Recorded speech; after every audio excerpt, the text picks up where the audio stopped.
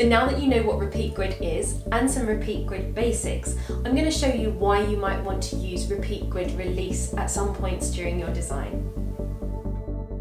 So hopefully you understand what Repeat Grid is and why we would use it within our designs now. So say we have a long list of items that we are using Repeat Grid on, but for instance, there might be something where, say, we would want to change the colour of one of these to make them more prominent or to stand out or just to show as different to the rest.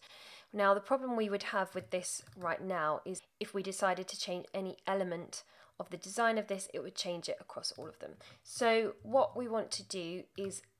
click on the entire group of Repeat Grid items, right click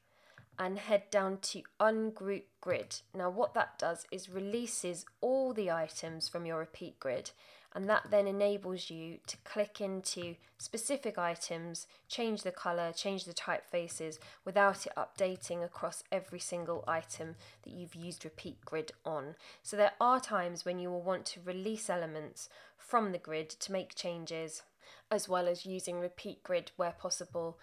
to take the legwork out of creating the spacing and creating individual elements. It just makes really good design sense to use Repeat Grid where necessary and then release from the grid when you want to change something of an individual element.